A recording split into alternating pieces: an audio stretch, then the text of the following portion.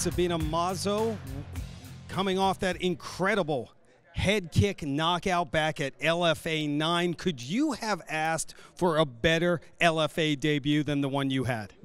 Well, it was everything I was trying to do. It was my whole camp, so it went just the right way, how I really wanted to go. So yeah, I really didn't expect something different, but for sure I really want to push myself to get better in every fight. Sabina, we are looking forward to seeing you return to the octagon in the LFA. Give us an idea of when that may be. I know that you are coming off an injury. Well, probably end of August or September I want to fight.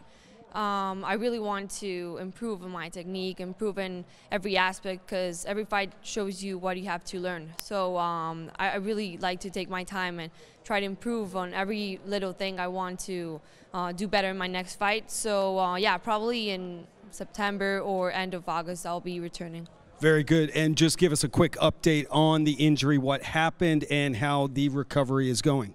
Well, it was not a really big injury I had, but my elbow was hurting a lot since before the fight. But now it's better. It's all good. It's not surgery or anything like that. So yeah, just it takes time, but I'm better.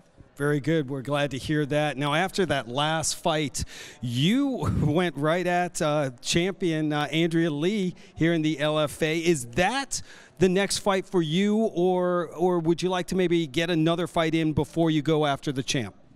Well, I want to go step by step. If for any chance that's what's next, or maybe another one, it really depends. I really don't have a rush, like I told you last time. So it really depends, whatever it's best for my career. I know I'm going to be ready because I put my effort in every camp and every fight. So I know every challenge is going to be a good opportunity for me.